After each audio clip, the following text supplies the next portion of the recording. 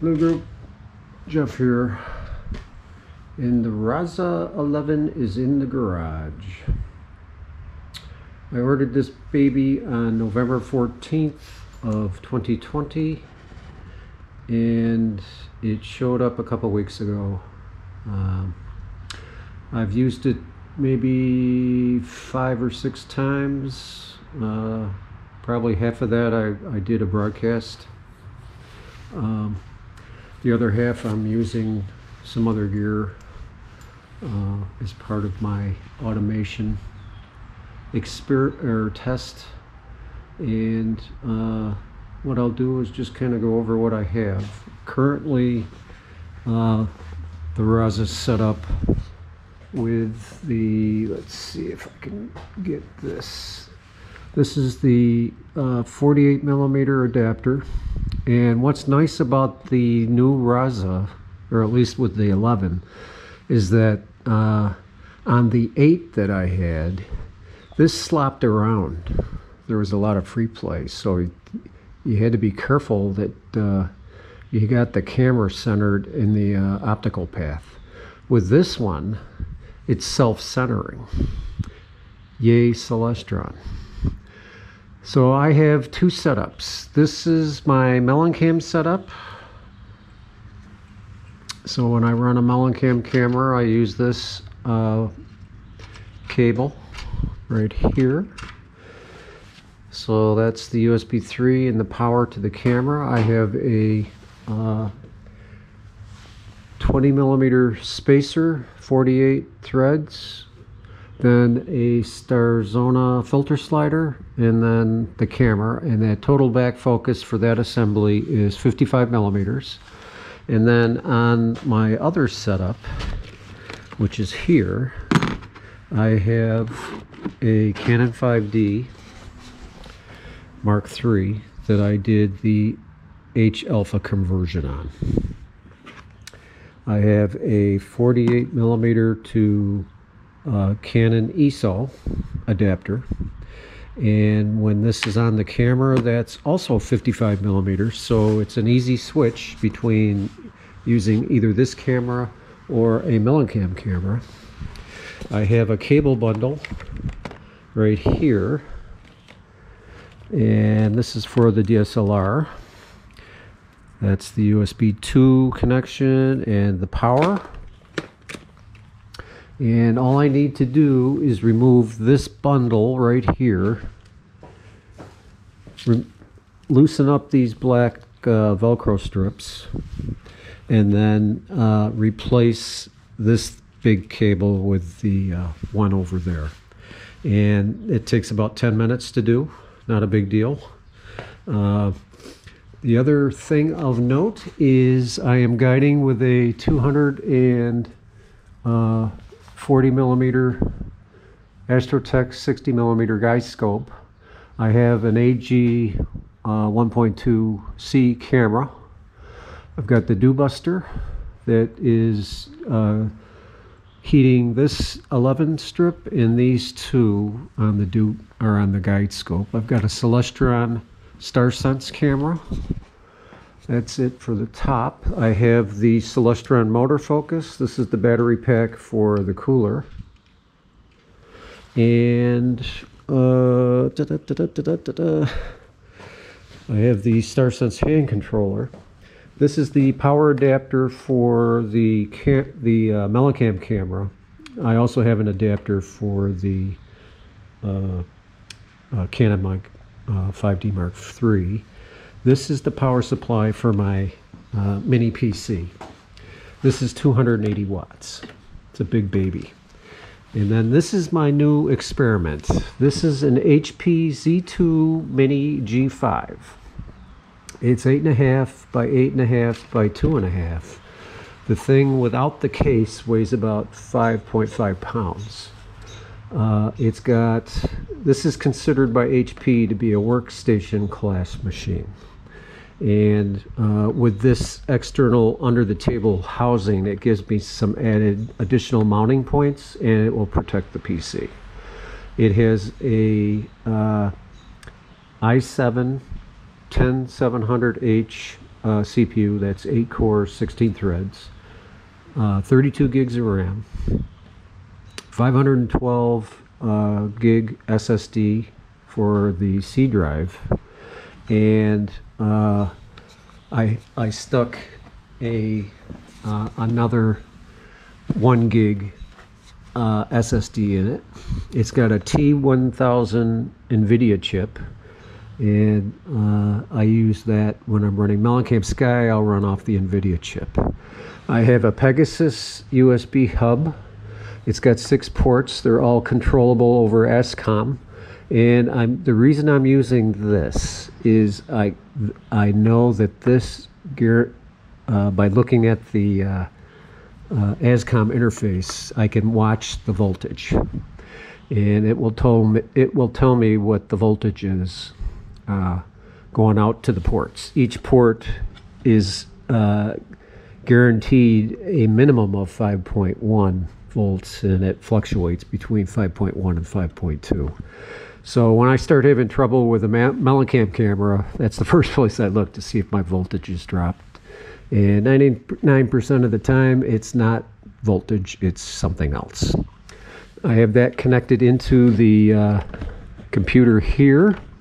I've got a NIC. So I have 2 USB 3.2, I think it is, here. I've got a USB-C. I've got 3 display ports.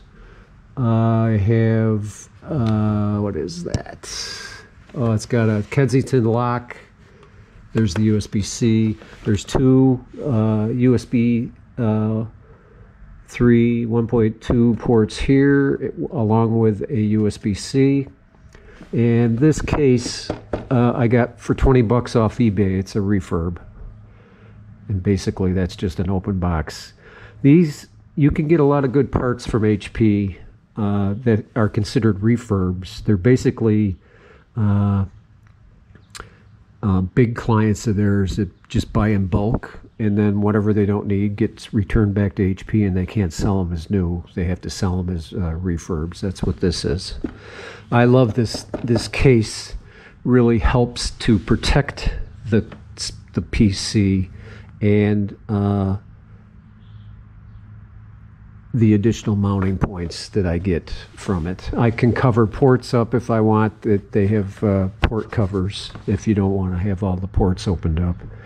But for my use, this has worked out very well. In fact, I think I'm going to get another one for the C14. That's how well this thing is working.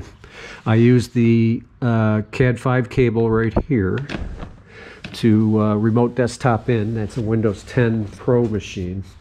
And using my laptop, I can, off my computer card over here, I can remote desktop into this PC.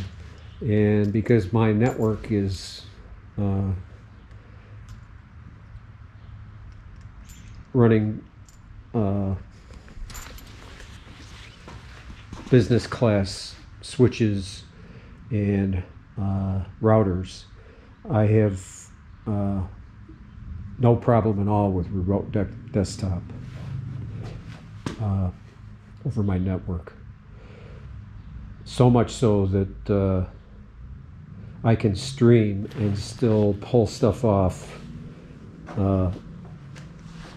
I can stream to Live Skies and then remote desktop in, and it doesn't even bat an eyelash. Great, great, great thing. This is the Harbor Freight Cart. This is their big one, 1,000-pounder. And I think I did a video on this, I'm not sure. And the reason I went with this is my driveway is old, and it's got a lot of cracks in it, and this has 4-inch wheels. And that helps me on my driveway. And I just think that these wheels are a better fit for what I'm trying to do. I made this out of scrap pieces I had from my CNC machine. And as you can see, I'm picking up from the leg extension knobs bolts on this machine, or this OTA. And let me just drop it down here. So for the C14, I just remove these. I probably have to go down a little more.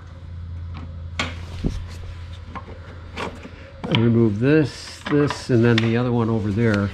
And this catches onto the spreader legs, the spreader housing on the leg. So that would go into here, the one on that leg and the one on the back leg. And when I pick up the C14, that's not going anywhere on this cart. The same with this. So I made these adapters to fit my things. They just fit right in. They don't move. And then I'll lift from there, and when they fall into these little grooves, this mount will go nowhere. These parts right here I use to help me level. On this machine, with this setup, I can't lift here and then try and either extend or retract a leg, because that's where you loosen to do that. So I had to have another pickup point, and basically what I'm doing is see if I can do this from here. I'll just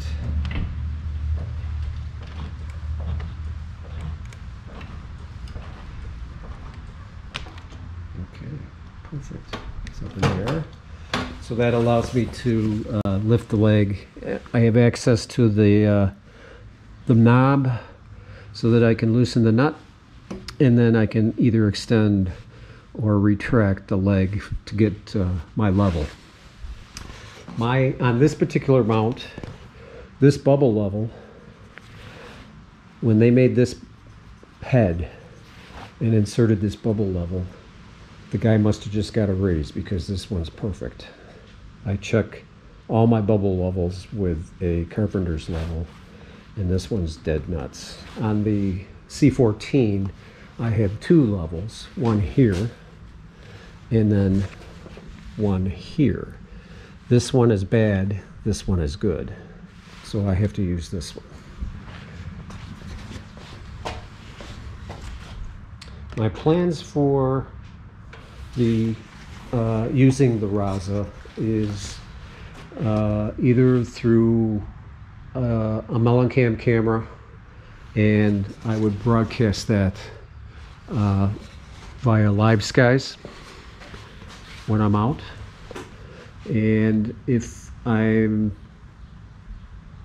in a automated mode and I want to put my 5D on it, I won't broadcast it, but I'll record it and I'll put it up on my YouTube channel. So if you care to follow my RASA exploits, just keep an eye on my channel, subscribe, and then you'll start getting some RASA updates. I am beholden to the weather as all amateur astronomers are, and so far this spring it's been not the best weather. Just hope it doesn't carry over into the summer.